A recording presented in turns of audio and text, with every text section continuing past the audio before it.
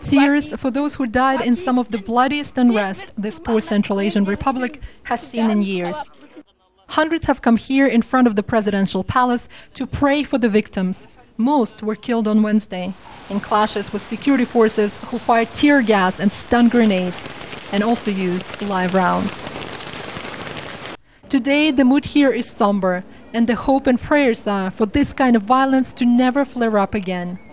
This is one of the makeshift memorials here in the center of Bishkek, just meters away from the presidential house.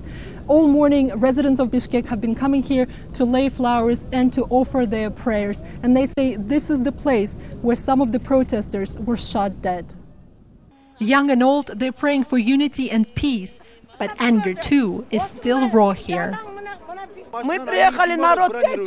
There were 5,000 of us. We came from the countryside to ask Bakiev to come out and talk to us, but instead he ordered the shooting. They told us snipers on the roof of the presidential building fired into the crowd. I saw myself, 9 people shot dead in front of me. Why did Bakiev give the order to shoot? He is to blame. Those who died, they are our heroes. To them, our eternal gratitude.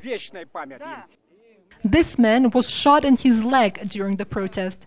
I asked him if the change in government was worth such a high number of casualties. We won, so it was worth it. People here say Bakiev should give himself up, and reports are that he's in the country's south, some say to gather supporters. But here in Bishkek, people say they don't want any more conflict.